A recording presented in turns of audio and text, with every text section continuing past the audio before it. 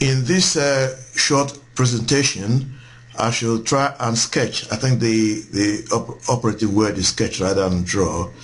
I should try and sketch the graph of y squared is equal to x cubed, and I shall list out the steps involved in sketching such a graph. And this is it, and this is my graph. It's done by hand. I've not got a graphic calculator, so I had to sketch it by hand anyway. And I hope you can read my writing. And this is it. It says y squared is equal to x cubed. Now the y squared suggests to me that the graph is symmetrical about the x-axis. That's the first thing.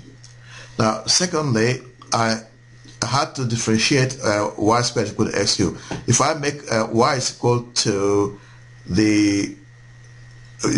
x to the power 3 over 2, and if I differentiate that, I have that 3 over 2 dy dx is equal to 3 over 2 x to the power 0.5 or square root of x.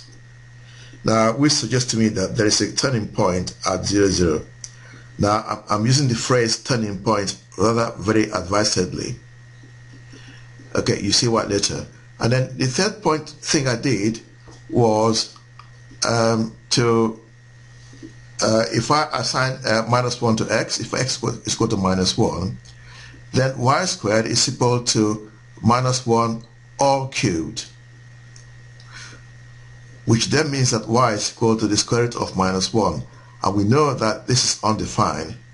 So our domain will be from x greater than or equal to 0 for all real values. And the range will be y will take values from minus infinity to plus infinity. So, checking the x values on the right hand side of the y-axis, if x is 1, y is 1, when x is 0, y is 0. And now moving on from that, I have now assigned 8 to y. So if y is 8, y squared is 64, and 64 is equal to x cubed. So x is going to be the cube root of 64. And then I know without using a calculator that the cube root of 64 is 4. So the graph will rise very steeply from 0, 0, 1, 1 to 4, 8. So it's a steeply rising graph. I hope all that makes sense. Please subscribe, and hopefully I see you again sometime. Thank you for watching, and see you soon. Bye-bye.